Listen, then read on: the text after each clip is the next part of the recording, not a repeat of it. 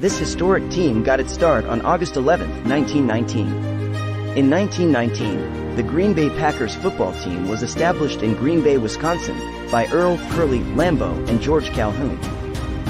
Lambeau, fueled by his passion for football, convinced his workplace, the Indian Packing Company, to sponsor the team, leading to its name.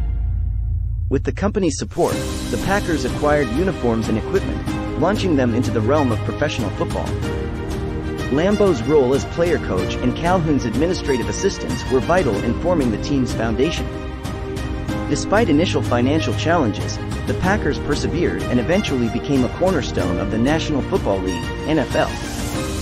Over the years, they gained legendary status, with their home field, Lambeau Field, becoming an iconic sports venue.